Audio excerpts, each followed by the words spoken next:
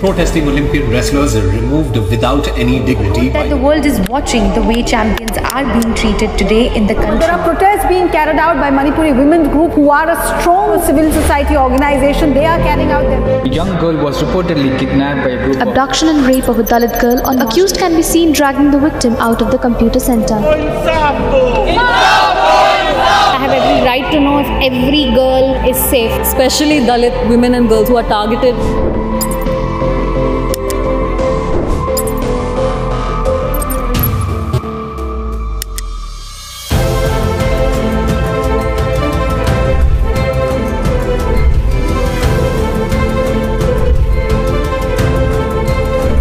A country that does not know how to respect its women can never ever achieve anything.